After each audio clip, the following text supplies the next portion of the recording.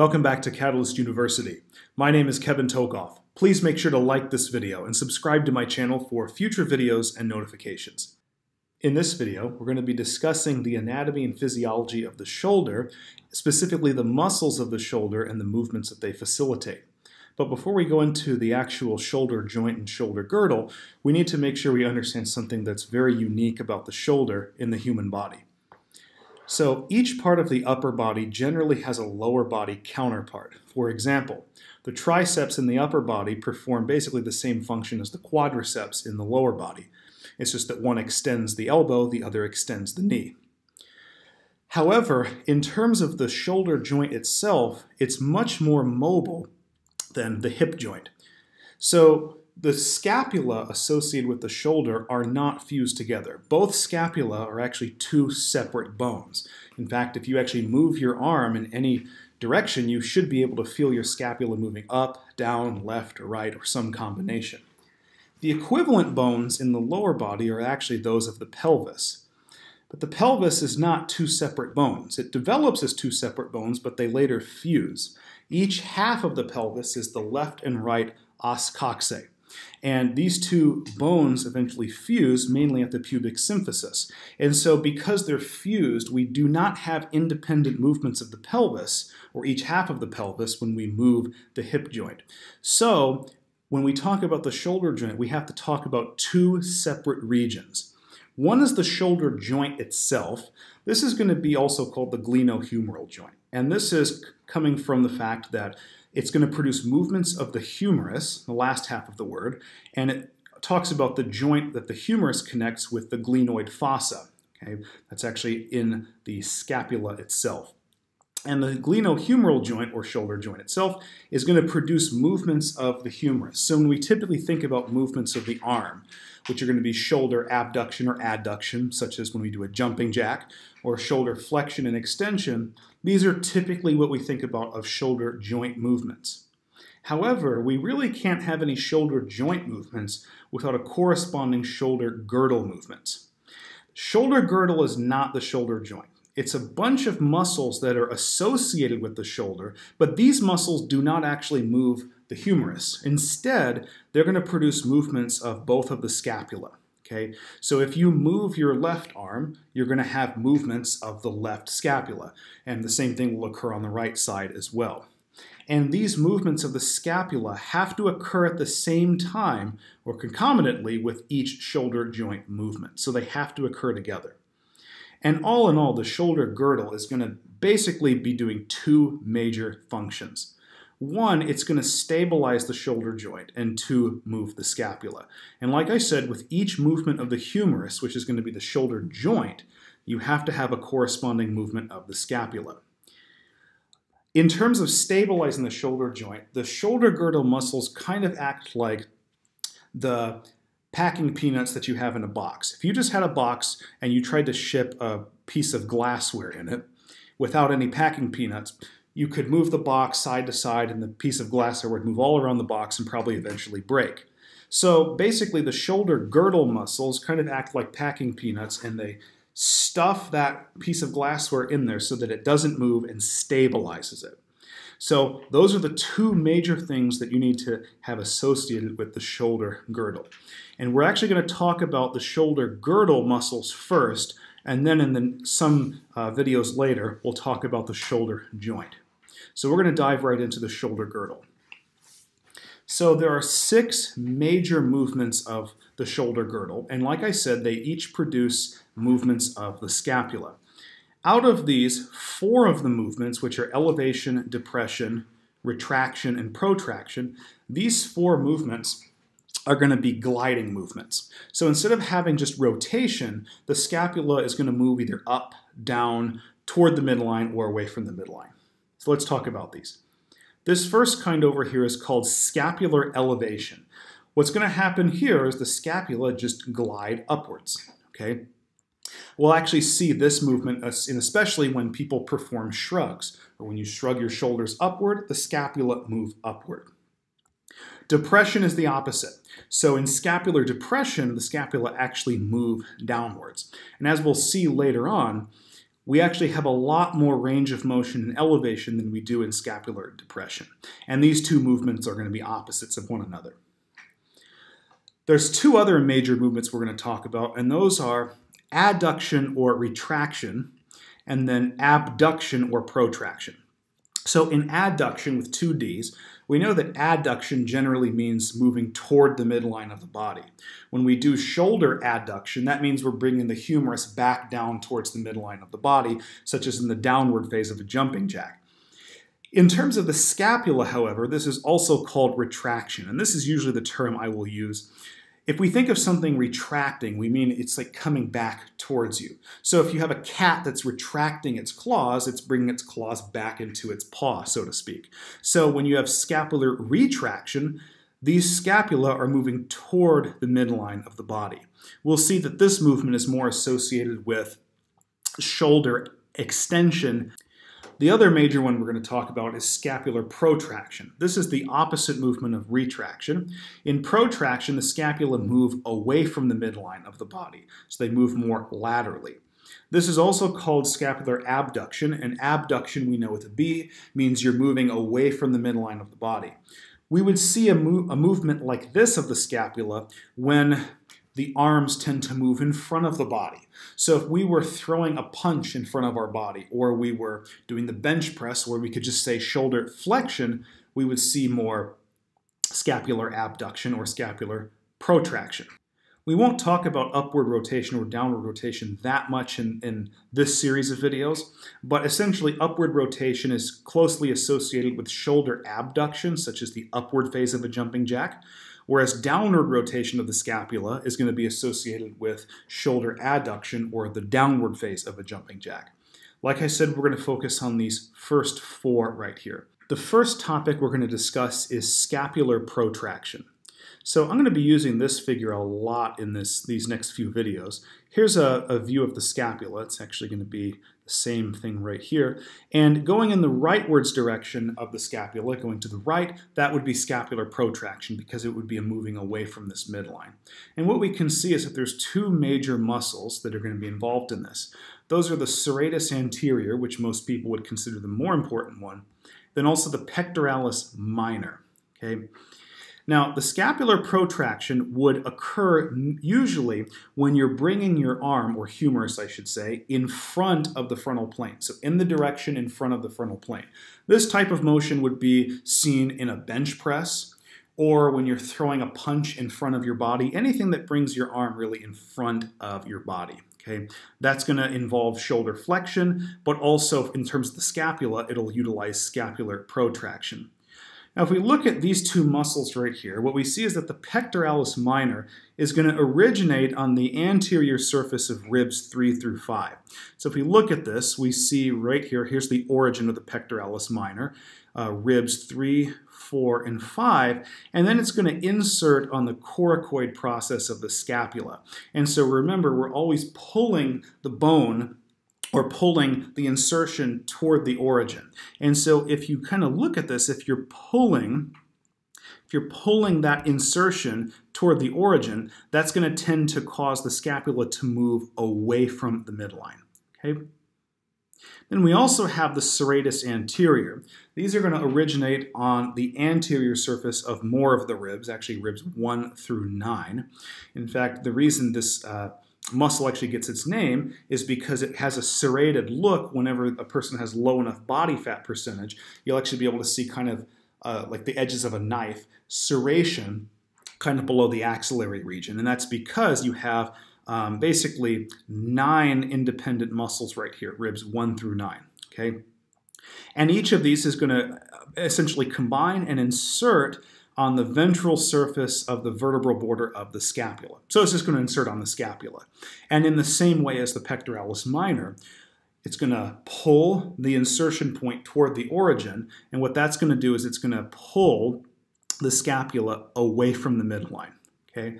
And again, that's the process of scapular protraction. We won't be able to see very many muscles in this image, but here is the pectoralis minor. This is an anterior muscle, much like the pectoralis major. The pectoralis major essentially is going to lie superficial to the minor, so if you're just looking at an individual, you will not be able to see or palpate their pectoralis minor. But if we remove the pectoralis major, which remember facilitates shoulder flexion, which moves the humerus in front of the midline of the body, such as in a bench press or a punch, we'll be able to see the pectoralis minor. And what we see is that they do originate on ribs 3, 4, and 5 and insert on the scapula. And like some of the other muscles that we've looked at, these muscles also run obliquely. They run at an angle. Now, because most of that angle is actually in the horizontal direction, just in the nature of the way they attach to the scapula, when they pull the insertion point on the scapula right here toward the origins on the ribs, they're going to be pulling the scapula away from the midline of the body. So they're going to be abducting or protracting the scapula. So moving this scapula right here, the right one, in the right direction or laterally. Okay? And most of that is going to be scapular protraction because of the nature that the angle is mostly in the horizontal direction. Now, one of the areas where, like I said, you would see scapular protraction is really anytime you also have shoulder flexion. And shoulder flexion, remember, is any movement of the humerus that goes in the direction to put it in front of the frontal plane. So if you imagine throwing a punch in front of your body, that could be with one arm or the other, or sometimes both, if you wanted to, which would also be like a bench press, okay? The agonist of that motion is the pectoralis major. That's of the shoulder joint. But remember, this has to be accompanied by a scapular movement, and this particular one is scapular protraction.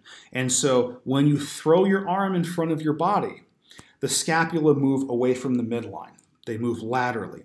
And so you're getting scapular protraction. Now, I mentioned that the serratus anterior is the more important of these two.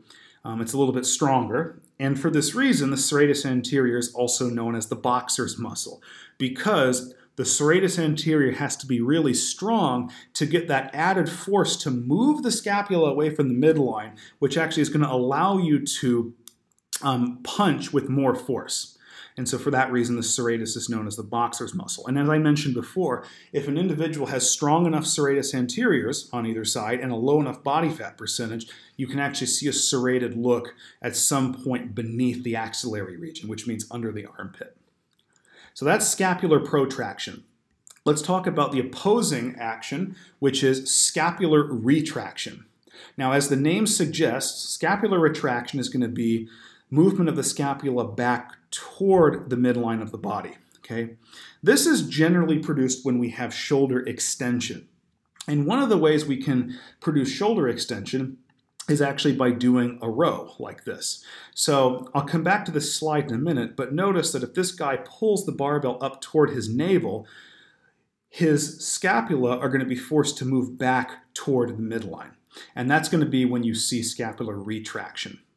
So again, back to this image. Going to the left here in terms of this little diagram right here, to the left would be towards the midline, so that's going to be scapular retraction. There's going to be several muscles here, some of which are more important than others. We see here the rhomboids. There's actually two of them, we'll mention that. The middle fibers of the trapezius, and then there's some contribution from the levator scapulae. The levator scapulae, which is right here, is going to be very minor because we're really only looking at forces that want to move this toward the left, toward the midline of the body. And you can see here the levator scapulae hits the scapula at an angle. It's mostly upwards, but it's going to have a little bit of force to the left, but not much, so it's very minor. The major two are going to be the trapezius middle fibers, right here, not the upper fibers. Those produce elevation. The lower fibers of the trapezius produce depression, so it's only the middle fibers. They're going to tend to pull, at least on this side, the scapula over here toward the midline. Same thing would be on the other side, except the trapezius is a superficial muscle.